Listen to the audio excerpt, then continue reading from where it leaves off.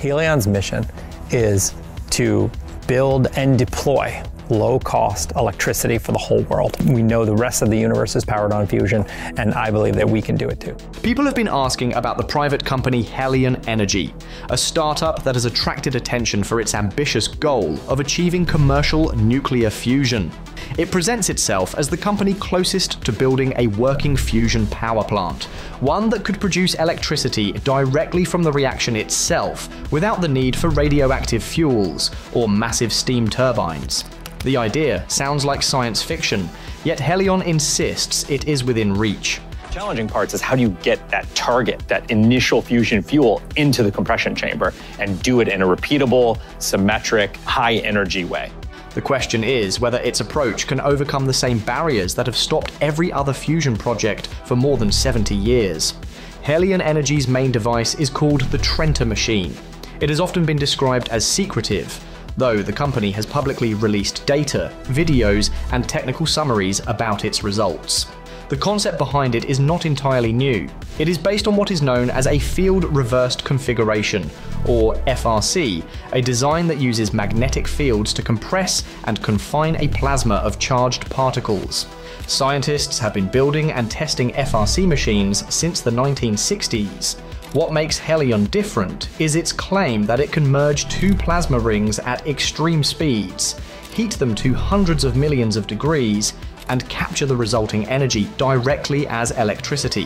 Helion's chosen fusion fuel is a mixture of deuterium and helium-3, two isotopes of hydrogen and helium.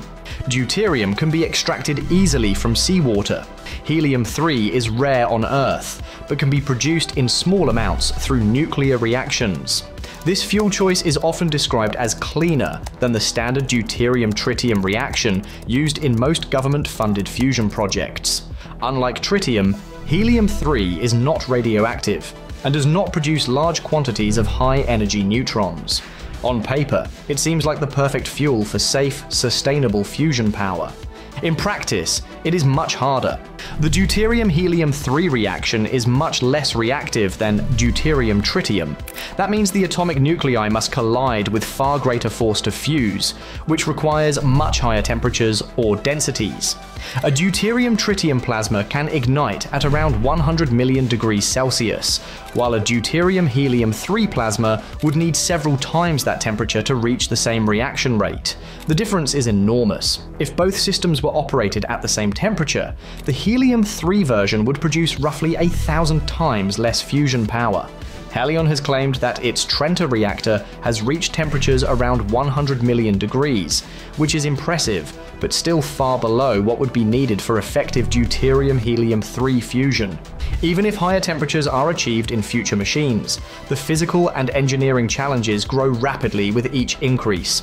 Materials must withstand more heat and magnetic stress, and energy losses through radiation become more severe. The combination of these effects makes the goal of net energy gain extremely hard to achieve. Another big problem is the fuel itself. Even though helium-3 fusion does not produce neutrons directly, the deuterium in the mix can still fuse with other deuterium atoms, creating neutrons and tritium as byproducts. These side reactions are unavoidable and occur frequently at fusion temperatures. The result is that any reactor using deuterium and helium-3 will still produce significant neutron radiation. Those neutrons pose a serious hazard because they penetrate most materials, making them radioactive over time. To protect workers and the environment, a fusion reactor must be surrounded by thick shielding, typically a meter of dense material such as steel or concrete. This shielding absorbs the neutrons and prevents them from escaping. However, the outer layers of the reactor still become radioactive as they absorb repeated neutron impacts. They must eventually be replaced or treated as nuclear waste. In images of Helion's prototype devices, there is no evidence of such heavy shielding. If the Trenta machine were producing energy at a true power plant level, the resulting radiation would make the surrounding structure highly dangerous. This is not a problem that can be ignored or designed away. It is a fundamental part of how fusion reactions behave. Even if the machine could somehow manage these issues, it would still face enormous technical hurdles. Helion claims to convert plasma motion directly into electricity, rather than using heat to drive a turbine. In theory, this could make fusion power more efficient, since each pulse of plasma would induce a current in surrounding coils. But the process is complicated by the fact that moving charged particles constantly emit radiation when they accelerate or slow down. This effect, known as Bremsstrahlung, or braking radiation, drains energy from the plasma in the form of X-rays and other photons. Those photons escape easily, carrying away energy that cannot be recovered. For any fusion system, these losses become a serious obstacle, especially at the high temperatures required for helium-3 fuel. Helion also claims to have observed unusual plasma behavior that doesn't match existing theoretical predictions, such as particles moving in larger orbits than expected. However, the physics of plasmas has been studied for decades, and the size of these orbits, called gyroradii, is well understood. Most likely, these differences arise from turbulence or drifts inside the plasma, phenomena that are common in magnetically confined systems. Many fusion experiments struggle with these effects, and they remain a leading cause of energy loss. Another concern is how Helion measures its results. Large public fusion projects spend years developing diagnostic tools to measure temperature, density, and energy output with precision. Their data is peer-reviewed and shared with the scientific community. Helion, being a private company, has published very few technical papers, making independent verification difficult.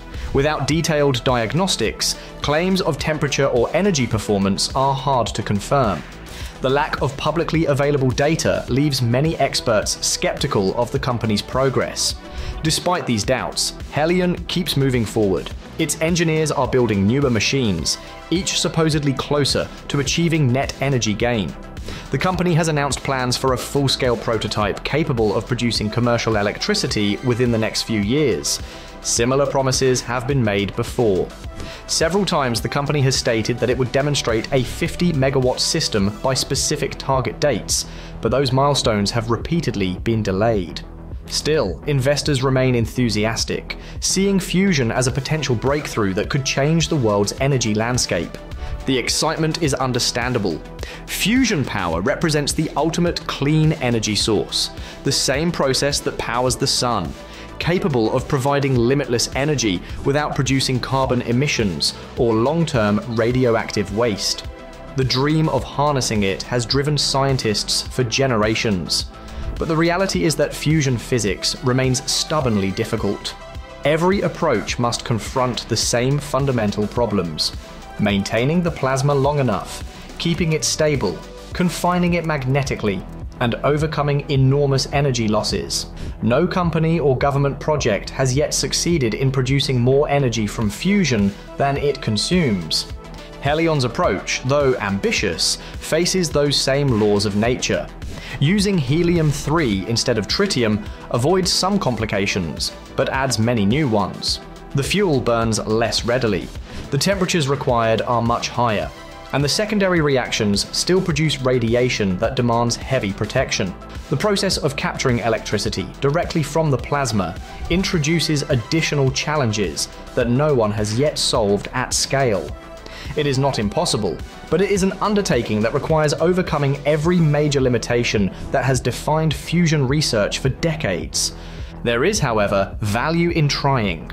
Even if Helion never achieves commercial fusion, its experiments contribute valuable knowledge to plasma physics and engineering.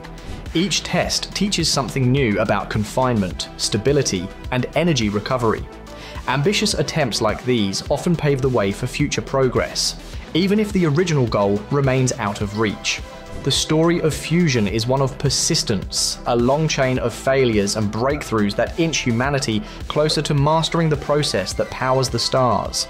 For now, Helion Energy stands as one of the most visible symbols of that dream.